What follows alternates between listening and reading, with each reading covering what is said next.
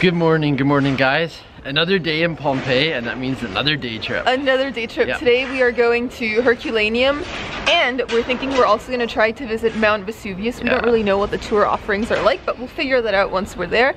We've actually bundled up. I'm wearing my new jacket because it is freezing cold out. But and we've got a short train ride to catch. It is a short train ride, so it should be fun. Let's make it happen.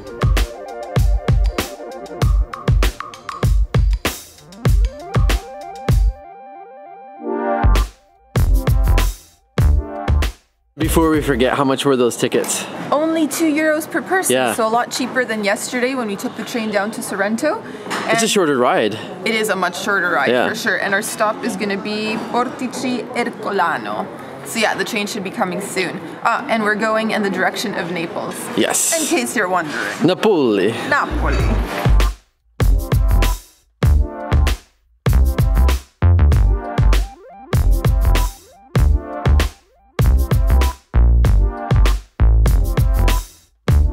The journey from Pompeii to Herculaneum is a scenic one, with Mount Vesuvius to one side and the Bay of Naples to the other. It only took us 20 minutes to get there by train, so if you're looking for a day trip, it doesn't get much easier than this one. Just maybe don't get off in the outskirts of town like we did, but more on that later. Okay guys, so we have arrived in Herculaneum. Now, a little bit of walking because we arrived at a station called Portici Ercolano, which isn't exactly centrally located, but the station for that line was like right next to our apartments that we just got on. So now we have to walk from that station over to Ercolano Scavi, which is in the center of the city. And that's maybe like a 15 or 20 minute walk. So yeah, panting a little, but we're almost there. And the reason we're walking to that station is because we've read that the majority of the tours to Mount Vesuvius depart either from the station or right outside. So we're gonna go investigate the tour situation for Vesuvius because we'd like to do that first, since we don't know how frequent the departures are gonna be in winter. So that is the plan. A volcano coming up, hopefully.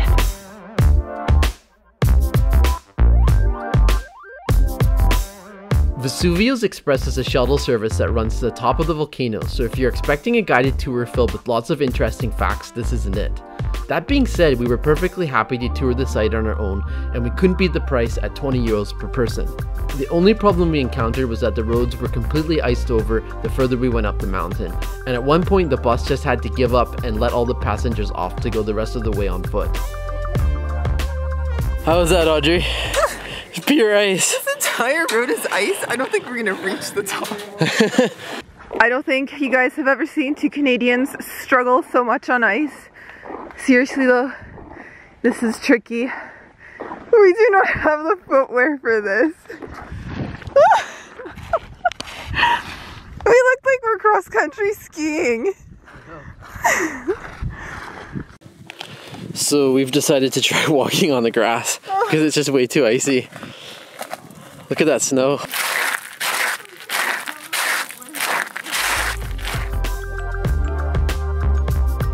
Things got a little easier once we swapped icy paved roads for a dirt trail, though we also had snow to contend with, but we eventually reached the top. I would say one of the coolest things about hiking up to Mount Vesuvius was being able to see that it's a volcano within a volcano. And while there was no bubbling lava visible to the eye, we could still see steam rising from several vents.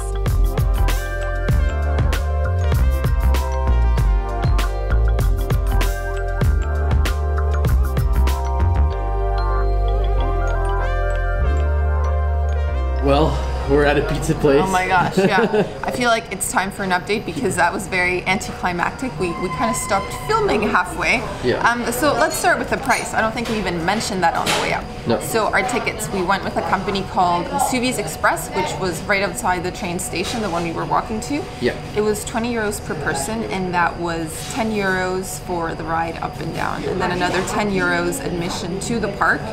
Right. I thought that was a good value. Yeah, I thought that was a decent price because I remember when we were thinking of doing the tour from Pompeii to Vesuvius, they wanted €20 just to drive us there, and then we were going to have to pay an extra 10 to enter the park. So this was a lot better. We saved 10 per person. Yeah.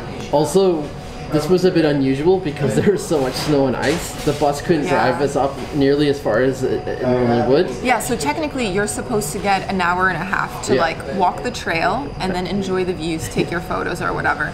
But because the bus couldn't make it all the way up, we actually had to like walk on the main road, and we were like, you know, sliding, and everyone was struggling. I know. So it just took way longer. And then once we reached the summit, we took a few photos, and then we look at our watch and we realized like the bus is leaving soon. We had to rush back down. Yeah, so again, we were like rushing on the way down. We couldn't film a lot of that.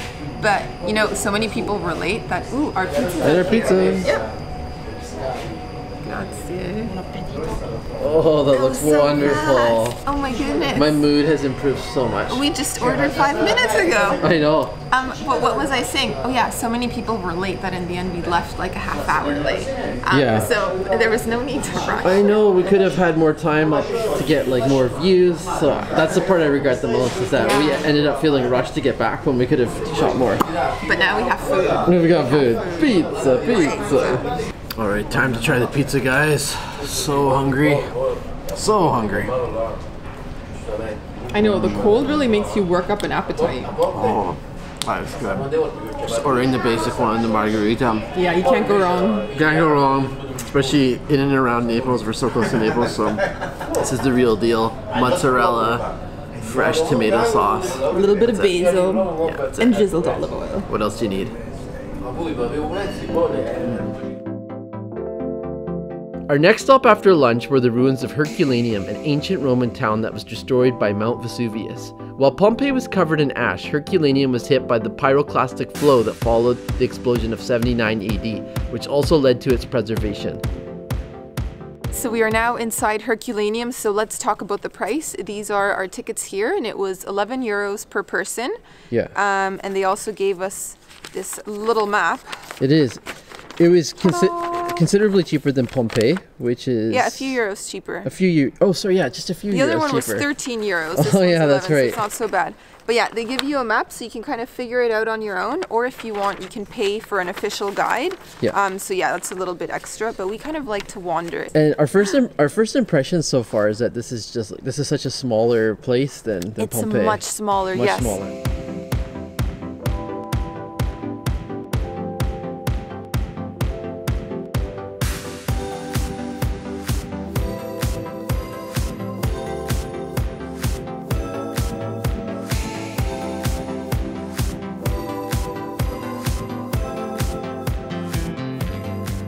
Another fun fact about Herculaneum, even though this was a much smaller city than Pompeii, it was actually wealthier. So I think we're going to notice that when we start visiting the frescoes inside the homes. We're already seeing some impressive work just behind us. Check it out.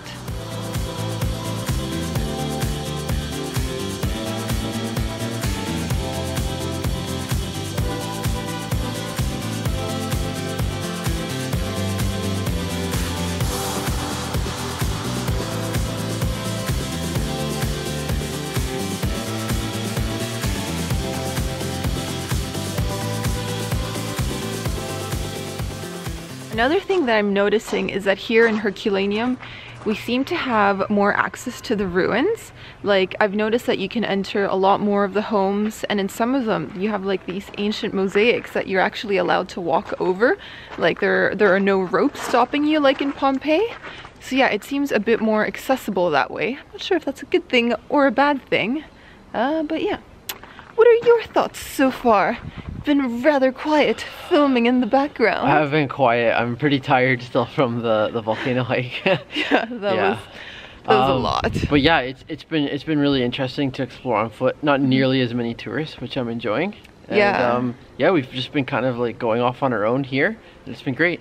We found the tunnel, and it said this way to the ancient shoreline. So of course, I was like, yeah, let's go see what the ancient shoreline looked like. Sam's not too happy. He's seen enough ruins for the day. But here we are, going into the deep, deep underground at Herculaneum.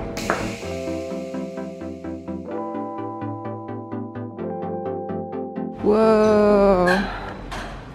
It leads to a different part of the city we hadn't explored. What at first glance appears to be a moat is Herculaneum's ancient shoreline. Here we were met with the aftermath of the explosion. A row of old boathouses, each of them filled with the skeleton remains of those who did not escape during the first day of the eruption.